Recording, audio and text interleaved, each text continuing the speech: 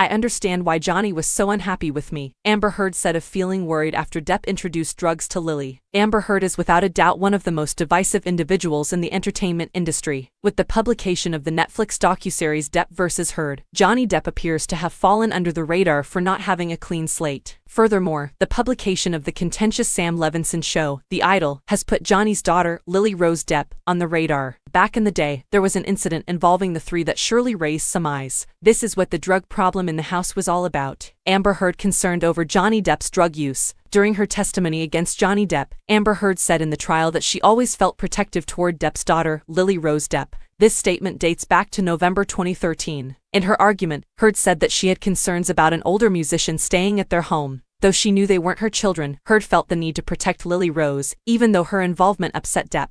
However, this is not the only side of the story. Depp clarifies things during the 2020 libel suit. I felt protective over Lily Rose and concerned, and naturally they were not my children. It's not my place, and I understand that. I know it's a sensitive subject, so I understand why Johnny got so upset with me, was what Heard said on the matter. Later, my daughter was 13 years old and, as we all know, at 11, 12, 13 years old, when you go to high school parties you are approached by people who will want to give you drink because they're drinking.